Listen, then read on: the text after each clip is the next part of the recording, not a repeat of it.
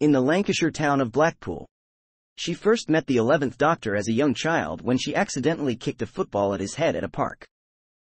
She loved to attend Sunday school, taught by a nice lady teacher, in a small church room that smelt of oak polish and had felt tip coloring on the walls.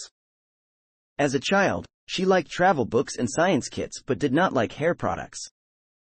She was taught about Amy Johnson in school, who became her role model throughout her childhood.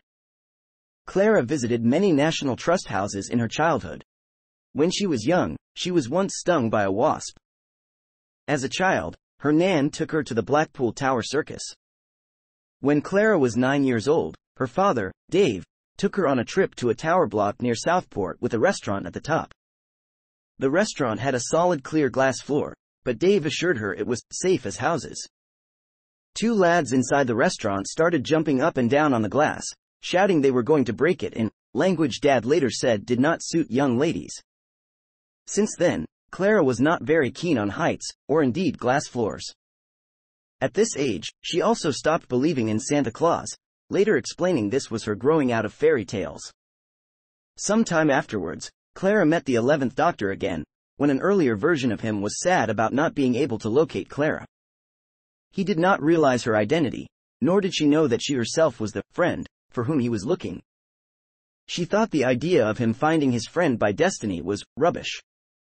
As a child, she claimed she was always losing things: her best pencil, her school bag, her gran and her mojo, which she managed to get back. Whenever she would lose something, she'd go to a quiet place, close her eyes, then would find where she'd put it. The doctor considered that he might follow her advice on this to find his friend, an idea she thought made sense.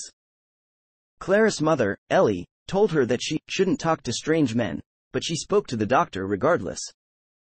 Her worst fear as a child was getting lost. While on a bank holiday visit to Blackpool Beach, her nightmares came true, but her mother eventually found her. Ellie comforted her by saying that she would always find her, wherever she was.